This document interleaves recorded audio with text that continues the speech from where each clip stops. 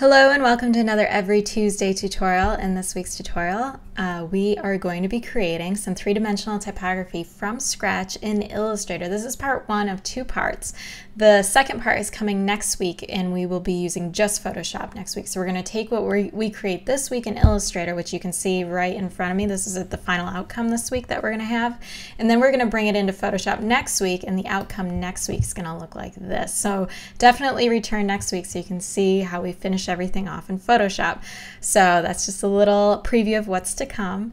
So back into Illustrator, this is where we're going to create, and we're just going to jump right in. I'm going to give you the color palette that I'm using like I always do. So I want to give you the color builds if you want to use the same palette that I'm using. I'm just going to come over here and just pause the video if you want to use them. The color builds are right here for CMYK.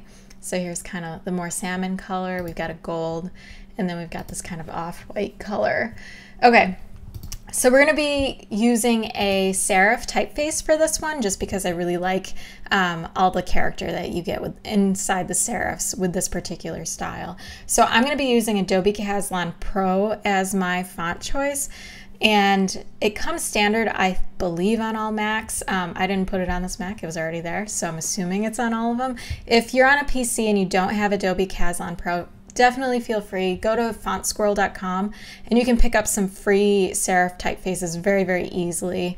So just scan through their serif typefaces and I know you'll find one that'll work fine. So I'm just going to put in a capital T for Tuesday, and this is Adobe Caslon Pro, and I'm just going to scale it up. No big deal. Actually, I'm going to grab these colors and bring them over here so we can create ours separately. And I'm just, when I scale it up, I'm holding shift to scale, and that keeps it proportional. And that looks pretty good. And now we need to create a shape out of it. We don't need it to be live type anymore because we're just using one initial. So I'm going to go type, create outlines, and now it's a shape. So we cannot edit it anymore. Okay. So now that we have our T, the base color for this is going to be gold. So I'm just going to hit I on my keyboard, eyedropper that gold, hit V to return back to the shape. Okay, I'm going to reduce the size of this just slightly. Okay, so the next thing that we're going to do is we are going to, let's do the inside part first. So what we need to do is copy this, and we're gonna cut out the insides, and then I'll show you how to add a little depth to that. So we're gonna come up here and we're just gonna go Object, Path, Offset Path, and make sure you tick this little preview box right here so we can see what's gonna happen. And whenever you offset a path, you are taking the outline of the shape, so the path of the shape, and you're either pushing it outward or you're bringing it inward. In this case, we want to bring it inward, but the preview is pushing it outward. And this is a fun way to kind of add your own strokes or customizations to a pre-existing font, or any shape for that matter. So this is pushing it out and we want to push it in. So all I have to do is put a little negative sign in front of it, and now it brings it in. And that's actually looking pretty good. Let's see if we do just slightly more what that looks like. That looks good. Let's go with that. So I'm going to hit OK, and now we just have these shapes selected, and I'm going to color these. I'm just going to hit I on my keyboard and color that kind of salmon color. And then I'm going to group them all together. So I hit V on my keyboard to return back to the shapes, and then I'm going to hit Command G or Control G on a PC, and that groups it together. And now we need to add a little depth. So what I'm going to do is I'm going to hold Alt, I'm going to click. As I'm dragging, I'm going to hold Shift to keep it straight, and then release. And then I'm going to actually come in a little closer. So what I need is I need a little strip of, I need a little strip of shadow coming right down here. So the way that I'm going to do it, let me ungroup this, Command Shift G or Control Shift G. Sometimes it links them together when you create an offset path. So you just ungroup and then you're good. Okay. So I'm going to hold Alt, which will make a copy, and then I'm just going to hit my right arrow key on my keyboard, and then I'm going to release. And now I'm going to hit my right keyboard a couple more times, and that looks good. And then I'm going to select everything.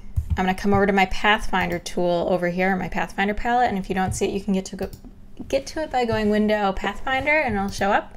And then I'm going to hit this little divide icon right here. Just click it once. And then you have to ungroup these because whenever you use the Pathfinder, it groups everything together. So I'm going to hit Command-Shift-G if you're on a Mac, or Control-Shift-G if you're on a PC. And now I'm just going to come in here, I'm going to rubber band select these shapes because I don't need those ones, I just need the ones that are coming from the left. So I'm going to select these, and then select these, and delete. And actually I don't need this little hairline down here. Okay, so now I'm going to grab rubber band select all of these, Command G or Control G on a PC to group them, and then I'm going to hit I on my keyboard and I'm going to eyedropper this darker red color. Then I'm going to hit V on my keyboard, and then I'm going to click and I'm going to drag it back, and I'm going to hold Shift as I'm dragging to keep it straight, and it should just snap right in there where it's supposed to go. And you can zoom in to make sure, and that looks good. Okay, we're getting going. Now it's already starting to come to life, which is pretty exciting. All right, so now the next thing we're going to do is we're going to make this a chunky letter, and then afterwards we're going to add the shadow to it. So we're almost done already. That's pretty easy, right? Okay, so I'm going to take this gold shape right here. I just selected it, and now I need to make a copy of it, and I'm going to hit Command-C or Control-C on a PC, and then Command-F or Control-F on a PC to paste it in front. You have to deselect first and then paste it in front. Okay, next we need to create another one and bring it down, and then we're going to blend them together. I do want to mention that it is very tempting to use the 3D Extrude and Bevel tool, right? Whoops, that's not what I want to do. Effect 3D Extrude and Bevel. So this is Illustrator's 3D tool, and you can kind of move things around, and it looks really awesome and fun when you get into it. The problem with this is it defaults to this off axis as soon as you use it, and it's kind of a pain in the butt to get everything to align correctly when you use it. And you've got all these toggles, which is great. You've got a lot of control, but I feel like you have more control with the blend tool, which is why I want to show the blend tool. And I'm kind of a control freak when it comes to the details, especially with typography, and I feel like I have less control with the 3D Extrude and Bevel. So that's why I'm going to teach using the blend tool. This is totally an option. You can change your depth, you can change different bevels you have on it. Some of these can come out kind of cheesy though, so just be careful.